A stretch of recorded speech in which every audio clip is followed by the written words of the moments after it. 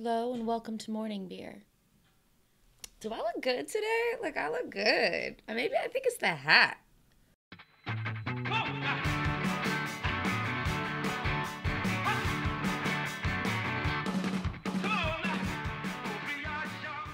I'm gonna need a little bit of that pick-me-up along with that, sedative. That's why I'm going with this Block 15. Yes. Cosmic cold brew. Stout aled with coffee, added 7% ABV. I know I have a lot of beers in my fridge. That's why they have to go into the other fridge sometimes. Block 15 is down in Corvallis, Oregon. Block 15's beer Sticky Hands is one of my absolute favorite IPAs. So far, everything they do is great. I decided on this beer because I knew that it would be good.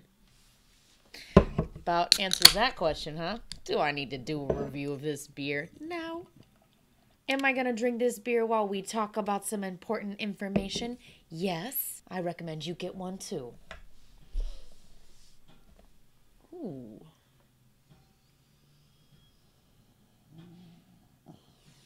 Oh, I could live in that aroma. Yum. Oh. What was I saying? Too many beers to choose from. I know, there's a problem. You walk into a beer store or anywhere and they're like, oh, we have 50 taps. And you're like, great, thank you. We make my life more difficult. So what I generally do when picking out a beer when I'm confronted with all these things is I start to narrow it down. How do you narrow it down, Nitch? Do tell. I start with this first thing. Is this beer independent? I'm gonna logo it up. I just want you to remember, these are the ones you don't want. And it's just because this one reason, they're not 75% owned by a craft brewery. But first, here's a message from an alien. We want to help you celebrate. That's right, Cookie Puss. We want everyone to know that we're made at participating Carvel stores with America's freshest ice cream. Not all nostalgia is good nostalgia. Sometimes it's just downright fucking scary.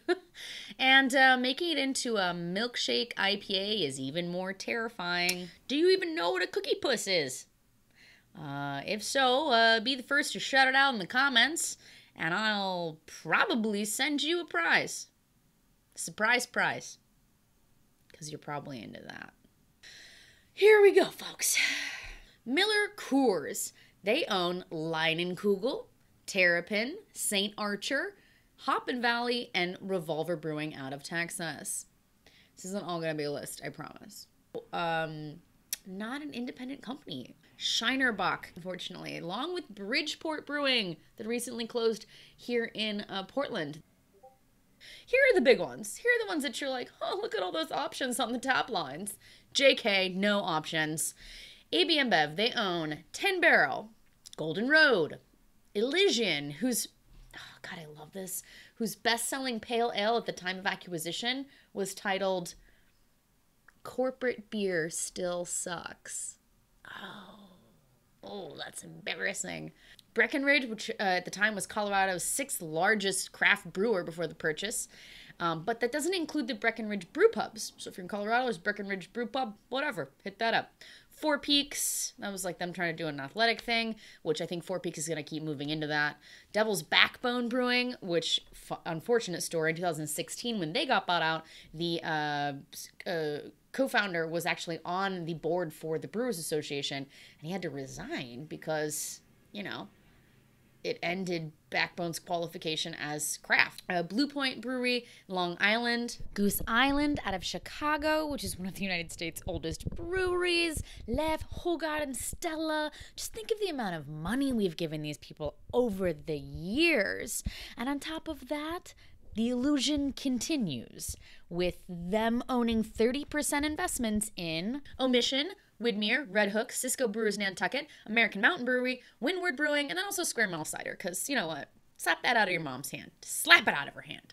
Technically not at all craft, but it does seem as if they are. Carbotch Brewing, and also the last one, Wicked Weed, which is at that moment when All AB InBev just took the beating heart of craft people and just went, oh, this is what you like? This is your little fun thing? Oh, that's good. It's ours now. Ha ha ha. Money rules everything. It's a great story. You should look into it. Maybe we'll talk about it someday. But Wicked Weed used to be the darling of the craft beer industry, and then it got bought by AB InBev. And then AB InBev said, that's fine, we're done. We're done buying things now. We just wanted everything. Great.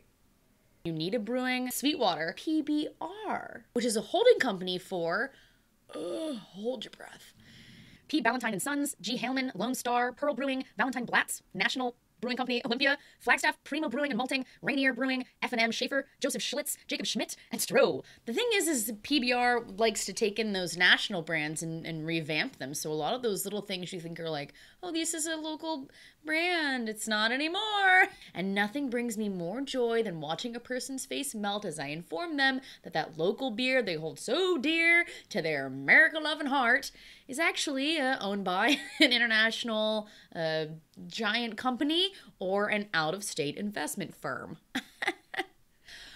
Moving on. Full Sail, bye-bye. Beta. They're still not craft. Here's a creepy one they own. Pyramid Brewing, Nor'Wester, Genesee, Labatt USA, which they're kind of big anyway, who cares? Saxer Brewing, and also Magic Hat. They're owned by some fucking Costa Ricans. What? Something to tell your friends about. Not independent anymore. Another one of those little heart pains, because that's the beginning of the craft beer scene here in the United States, but Anchor Brewing, bye. San Miguel, they now partially own Founders. Still no excuse for what's going on. The racial harassment of their employees at Founders. We'll talk more about more ways to narrow down what you're going to be drinking. But right now, we're just going to stick with independence and not talk about morals. Rock Bottom Brewing, as well as Gordon Biersch. Schlafly. Schlafly's. It's not independent, but it was. Now they're just Schlafly's. So Constellation, the guys who made Robert Mondavi wine and Svedka vodka, those people, they bought Ballast Point, which they have now used to buy Funky Buddha out of Florida. Heineken would be the next one that owns some stuff. They own Lagunitas. Well, they bought 50% of it initially, and then they bought all of it. And then they turned Lagunitas into another shell company that they're calling Lush. Lagunitas U.S. Holdings. They also purchased Moonlight Brewing out of Austin, Texas, and it used to be called South End Brewery and Smokehouse, and they changed it just straight up to Lagunitas Tap Room and Beer Sanctuary, where beers go to die. Oh, yeah, and then they also took up Shorts Brewing, but they only own 19.99, what a random number, of Shorts, and Shorts says, Heineken has nothing to do with us. But still, the money that you give Shorts does in some way go back up to those motherfuckers. So, great. That's your choice. It's a fucking shell game out there. I still can't find out who owns Montucky Cold Snack. It's sneaky. I don't know. And don't get me wrong. If I'm at a place and that's all there is this stuff, then I'm still gonna get a beer and I'm not gonna judge anyone if they do have it. But what this is gonna do is it's gonna help you narrow down that selection when you're looking at that giant wall of beer, that whole tap list of selections. Here's how you can know whether or not you're getting bought into that illusion of choice, okay? And the Brewers Association has done a really great job about implementing this label, right? The Independent Brewers label. Beer's not that difficult. Don't worry about it. Just chill out. It's good. Beer's good, even if we may not be. Right? I'll see you tomorrow.